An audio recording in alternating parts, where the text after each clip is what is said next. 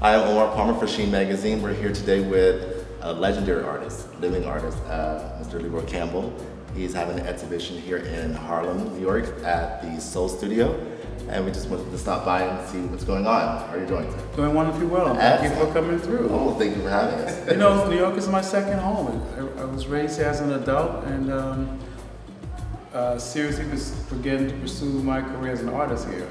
So this has been, you know, where the life of the creativity blossomed. I started in '84.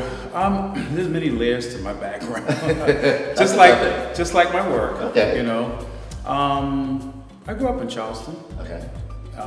Graduated high school in '75. I moved to New York in '77, and didn't start painting until '84. I used gel stones and I used newspaper articles and sometimes jewelry, and more recently tangible elements like real saxophones, real shoes, and you know, various things that, but they're all nostalgic stuff because I'm an old soul. The body of work that I've done over the 10 years, I've always focused on community culture, history, and my African American history as well as my personal history and culture.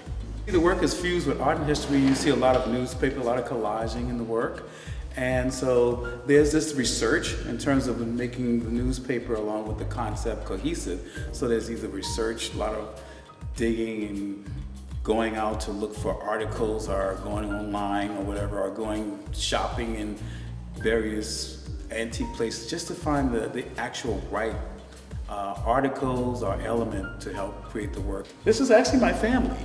This is called Cornbread, one of my earlier pieces. This is my grandmother, that's my mother, that's my grandfather in Mott's Corner, South Carolina, and this is a quilt that was given to me by some quilters in New York years ago.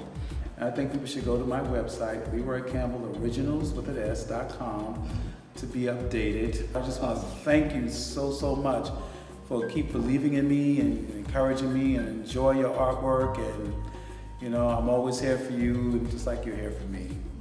Mr. Campbell, thank you again for having Sheen magazine. And we wish you the best of luck. Thank you.